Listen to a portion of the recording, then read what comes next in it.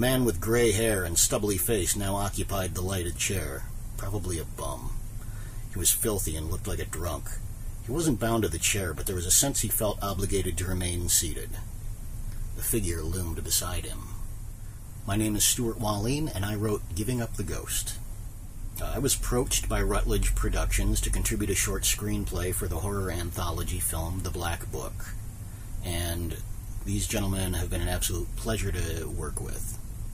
There was very little criteria to limit what I could do with the story, but first I needed an idea. And I thought to myself, since this is a horror film, what is the most awful thing I can think of? The answer came pretty quickly.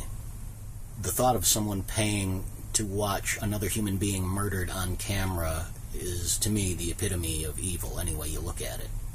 A number of years ago, I became intrigued and a little frightened at the idea that there are really snuff films out there somewhere.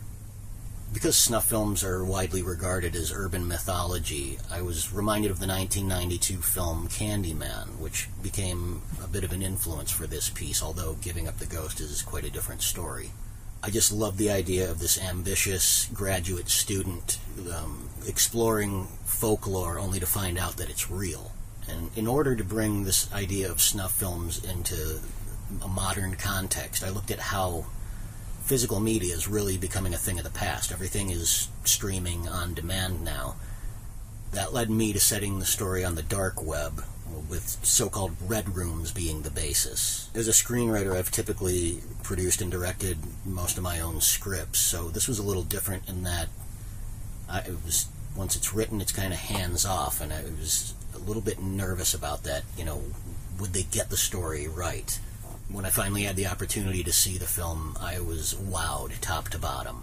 It turned out my story was in very capable hands, and Topher did an excellent job with it. The lighting and cinematography were top-notch, but I was particularly impressed by the casting choices. Emmanuel Carter and Dominic Wilkins absolutely blew my mind. They were amazing. They were so good. They were fantastic in the lead roles, and I'd like to thank them publicly for applying their craft so skillfully to these characters, which are, after all, my babies, and they handled them in that way. It's really gratifying to see something you wrote brought to life on the screen, and to have been done so well. I would really like to thank the cast and crew for an amazing job, not just on my segment, but the entire film. It's a really fun movie, and I hope everyone has the chance to see it.